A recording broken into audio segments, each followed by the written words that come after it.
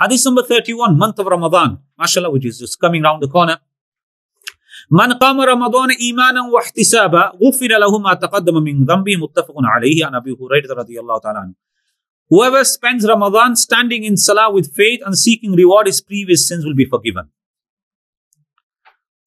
And it continues by saying, Man sama Ramadana imanan wa ihtisaba ghufira lahu ma taqaddama min dhanbi. The person who fasts in the month of Ramadan with iman, with the intention of reward, all his past sins are forgiven. Then another hadith says, Man qama laylatul qadri imanan wa ihtisaba ghufira lahu ma taqaddama min dhanbi. The person who stands on Laylatul Qadr, night of power, then all his, with iman and ihtisab, with the reward in mind, all his past sins are forgiven.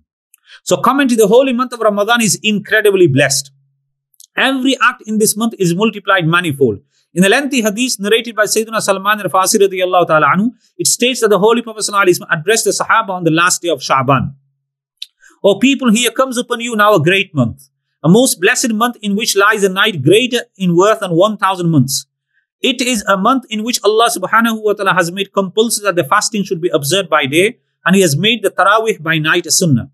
Whoever draws near to Allah subhanahu wa ta'ala by performing or by carrying out a Nafl act in this month, for him shall be such reward as if he has performed a Fardh in any other time of the year. And whoever performs a Fardh, for him shall be the reward of 70 Fardhs in any other time of the year. This is indeed the month of patience, and the reward of true patience is Jannah. Subhanallah. So this reward of month of Ramadan, the Prophet ﷺ, 2 months prior to Ramadan, he prayed to Allah, Allahumma barik lana fi Rajab wa Sha'bān wa ballighna Ramadan. Allah give barakah in the month of Rajab and Sha'bān, and let us safely, healthily reach the holy month of Ramadan. Let us all do the same dua all the time. So the blessing of Ramadan is such, subhanallah, that we get this opportunity. That the hadith says, if a person knew the virtues of Ramadan, he will wish that all the entire year, every month was Ramadan. So it's amazing that we got the opportunity in the month of Ramadan. Every good deed is multiplied. If it's a Nafl act, it goes to the status of Fardh act. If it's a Fardh act, it's 70 Fardhs. And the fasting, as-sawmu li wa ana ajzi bi. Fasting is for me and I will give the reward. Like in all the other deeds, is man ja'a bil hasanati falahu ashru amthaliha. The person who comes with a good deed, he'll get 10 times. But here, there's no 10 times, 70 times, whatever. Allah subhanahu wa ta'ala in the Hadith Qudsi is saying, as-sawmu li. Fasting is for me, wa ana ajzi bihi. I will give his reward. Others say, wa ana ujza bi. I become his reward.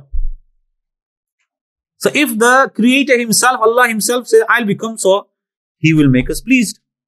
He will be happy with us.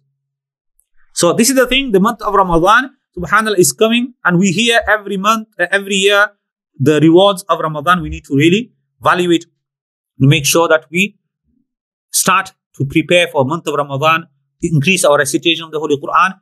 The month of Sha'bān is around the corner. We should start fasting in the month of Sha'bān. The hadith mentions that Sayyidah Aisha says, radiyallahu ta'ala anha, that I've never seen the Prophet ﷺ fasting in any month more than the month of Sha'bān, except for Ramadan. That sometimes to fast nearly the entire month. So at least my brothers and sisters listening, that we can at least fast on Mondays and Thursdays, which is the Sunnah of the Prophet ﷺ.